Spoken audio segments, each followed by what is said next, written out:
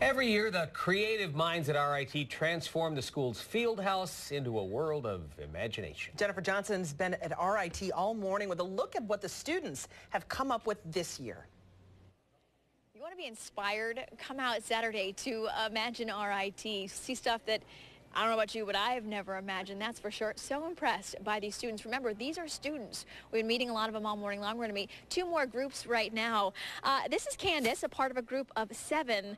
We're looking at 2 versions of what you all have created, one from last year, one from this year. What do you call this? And what it does is so cool. Yeah, this is actually a motorized pediatric stander. Right now, there aren't any on the market. And standers are really important in physical therapy settings. It allows the child to be eye level with his peers, and it also promotes bone growth because they can bear weight on their legs. So from the last year's version, which is blue, to this year's, we've added a remote. We've improved the bumper capabilities.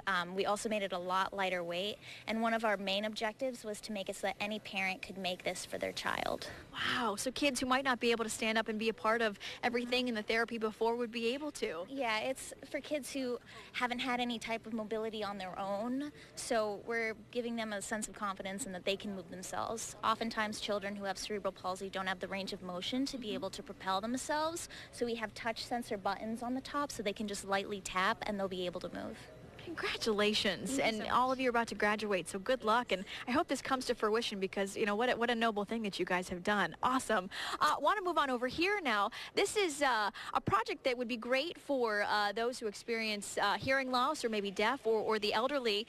Crystal is a part of the group. Speaking for the group, she's a part of the team that created it, some NTID students as well.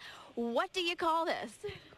We call it RIT Innovations, so yep, it's RIT, and it's a sound recognition technology for people who want to identify sounds going on in their home.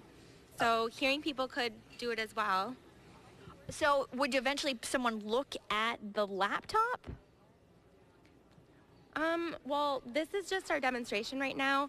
Okay. This summer we've been accepted into the summer startup program, so we'll be developing a way to make the hardware more put together and fit into an actual microphone that would plug into a wall.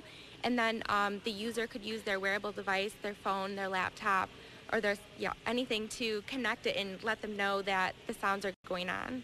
And by the way, congratulations, because first of all, I can't believe you guys are all up this morning because it was a big night for this group last night. You guys won a great competition, right? And a big check over there as well. Yep, that's right. $5,000 first place. We're all really, really excited about that, and I'm really proud of all these guys here.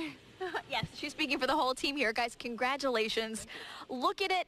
It could very well be, I don't know, a part of your home, possibly in the coming years. Imagine RIT 10 to 5 Saturday. You can plan your visit. Let's see. It is RIT/edu. I'm sorry, RIT.edu/imagine. You can plan out your trip here because there's so much going on Saturday. I've been inspired. Hope you guys are too.